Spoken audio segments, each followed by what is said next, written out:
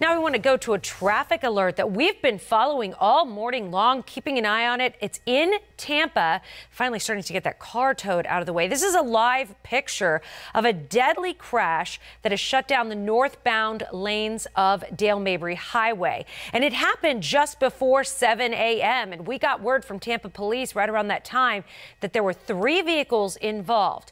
1 person was killed. Police say northbound Dale Mabry from Chestnut to Spruce Street, and then the east side of Spruce Street is closed at this hour and could remain closed for a little while longer till they can get all of this cleaned up. They had to conduct a full investigation there. And this is an area that's just off of the exit. When you come off of I-275 to go north on Dale Mabry, you will be detoured around that area. So if you're headed that way this morning, keep that in mind. And as soon as we get more details on this crash, we will bring them to you.